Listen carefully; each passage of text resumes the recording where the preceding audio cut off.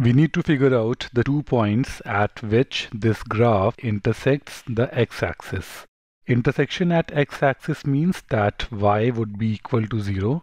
So if we put y equals 0 in this equation, we get x plus a times x plus b is equal to 0. And therefore, the values that we need are of minus a and minus b. So if we know the values of a and b, the values of minus a minus b can be known and the question can be answered. Statement 1 tells that the y-intercept of the graph is 12. Y-intercept means x equals 0.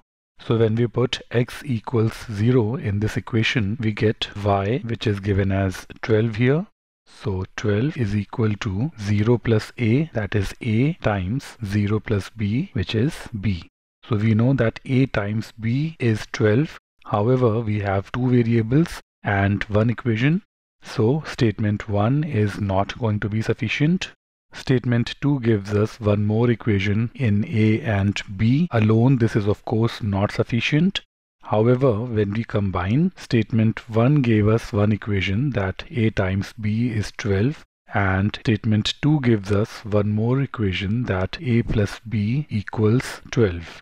We have two equations, two variables. We will be able to solve them. Please do not waste time in finding out the values. The values may not be rational, but there are going to be unique values.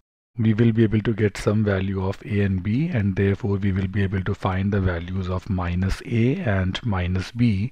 So, determining the 2 points at which this graph intersects the x-axis is possible, and this became possible when the two equations were used together.